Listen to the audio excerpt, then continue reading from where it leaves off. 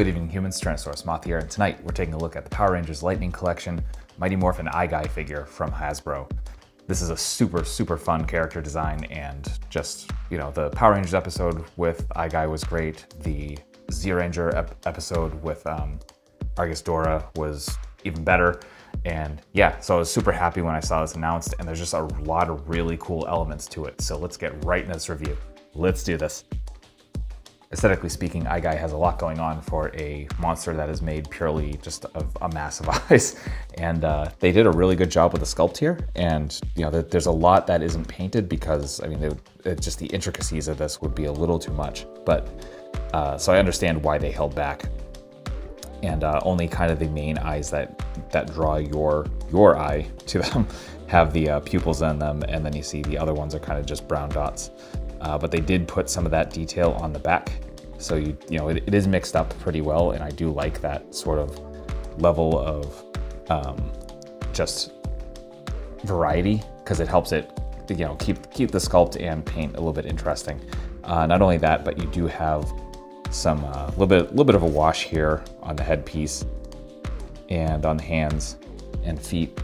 I guess not so much the feet, but more the hands and head, and it's a little I guess it kind of makes the body look a little extra white, but you know, that is what it is.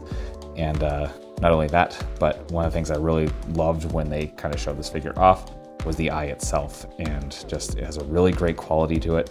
Not only that, but this piece does come out. So I guess depending on what you prefer, but you can take that piece out and you can see it's a little bit more, it's actually highly glossy, but the lens does help kind of rein things in a little bit, which I think is pretty cool. So yeah, just looks absolutely fantastic.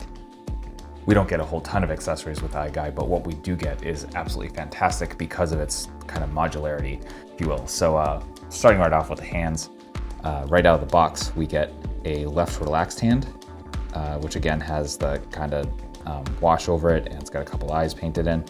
Then we get a right gripping hand, even though he doesn't really have anything to grip. Then we get two fists, same thing, same wash, same eyes painted on. No pupils on any of the eyes though, unfortunately.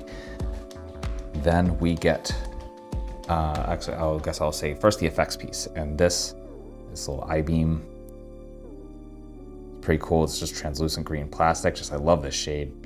And yeah, that's really cool. And as you can see, this little cupping here is because this actually slots into the eyes themselves. And I'm actually first going to show off the last accessory. Last two accessories, they're kind of one piece, is the kind of floating individual eye, and then the kind of wispy spiritual eyes. And that's pretty cool. And this is removable. You can see there's like a little peg right here. I kind of took it out earlier and can't really get the seat back in yet. So I'm gonna play around with that a little bit more. But I mean, that's really cool. This eye is just like the eye that is on the face of Guy. So that cap comes right out. And then we take our effects piece, and same thing, you can see these little tabs on the side if it will focus. There we go. So those just slide into the side where you see the openings for them. I do this on camera, it's a lot harder. There we go. And yeah, works like that. And that looks pretty dang cool. And again, same thing can work for the main eye. So that's accessories.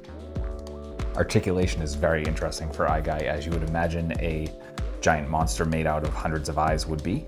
And yeah, so well, starting from top to bottom, I have seen some people able to actually remove this top part of the head, but mine is definitely not moving at all. So that's definitely glued, certainly on mine. So I'm assuming that's going to be an inconsistency going forward. So something to look out for. So you might be able to remove this, you might not. But that being said, the eyelid does shut, which I think was a great touch. So there's that. The eye itself kind of acts as the face and moves any which way you want. I just kind of put my thumb on the lens, and so you can get off to the side pretty far, off to the side pretty far there. You can definitely look down. You can look up, up-ish, and then, you know, kind of anywhere in between that range. Finally moving down to the shoulders. We do have a little bit of a butterfly joint, It doesn't do a ton, but it does add a little bit of variety. So, I mean, you know, play with it a little bit and you'll definitely get some okay range out of that. Our shoulders are on hinge and swivel, so we can come up to about there. Single jointed elbows, so we're coming to just before 90, and we got our swivel there. We have hinge and swivel at the wrists, all horizontal. Nothing at the diaphragm because I imagine that'd be a nightmare to sculpt and work into it. So we just have kind of a ball joint here at the waist, and that goes all around there. So you're not getting any crazy crunch or like super crazy back, but again, it's not like the character, like not like a suit actor could ever do anything much with that. So yeah, then come down to the hips. We got, again, really good range. All these big bulky figures have just excellent splits. So that's definitely a plus. We have some thigh swivel. And then we have double jointed knees with also fantastic range. Then we come down, we don't have a boot cut. I love that they do this on the bigger figures. So there's a piece right here, and that's where you're getting your swivel, which is really cool. And then you can get your point, and you get a little bit of up, and then some decent rocker, and you're just gonna run into the sculpt a little bit. So that's articulation. Seeing how iGuy sizes up, here he is with the rest of the Power Rangers Lightning Collection monsters so far. Here he is with some other Lightning Collection figures,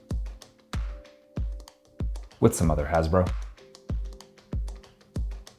with some imports, with some monsters. Finally, with an Articulate Icons Oni, and yours truly in human form as an Articulate Icons Ninja. So my final thoughts on Power Rangers Lightning Collection iGuy is that this is another super fun figure from the line that just continues that trend of endearing me to it. It is my favorite current line, and they're clearly having a lot of fun with the monster line, and it's great to see. I love having my collection. The whole like them not being true scale doesn't bother me at all. So if it doesn't bother you, then absolutely pick this up. And you know, if you like big ridiculous monsters, tokusatsu in general, you're a Power Rangers fan, you're collecting Lightning Collection, all of that, definitely pick this figure up. It's on various online retailers, a few of which I will link to in the description below. It's also, I think, showing up on shelves potentially in Targets or something like that. I think I heard that. I might be mistaken, so don't take my word for it. But yeah, I'll absolutely be linking to places you can pick your very own up online in the description. And yeah, I guess that being said, thank you so much for watching, and I hope you found this review informative and somewhat entertaining. And if you did, please consider liking, commenting, subscribing, and or sharing. And beyond that, I will have other ways to help the channel as well, also in the description. So that being said, ultra thanks to you for watching one last time, and I hope you take care of yourself, take care of those around you, and most importantly, stay weird, simians.